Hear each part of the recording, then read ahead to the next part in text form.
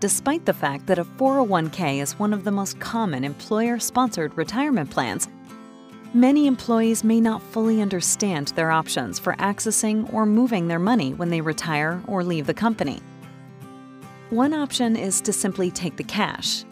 If you do, however, you will be subject to appropriate federal and state income taxes, and if you're under 59.5 years old, you may also be forced to pay a 10% withdrawal penalty.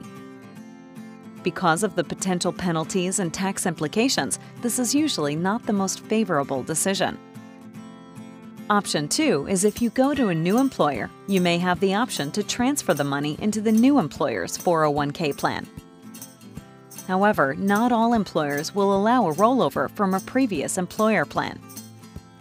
Option 3 is to just leave the money in the 401k. Companies are obligated to allow you to do this. However, there may be management fees attached to keeping your money in your former employer's plan.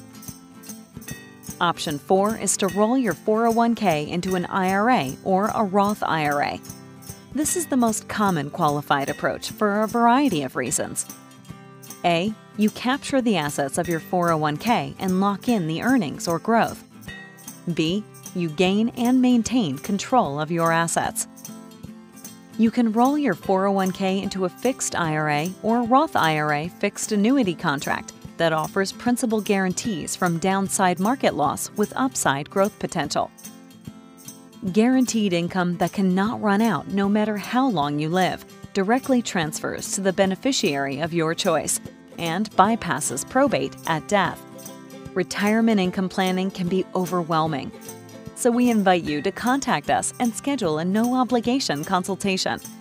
We'll review your options and assist you in making decisions for your future.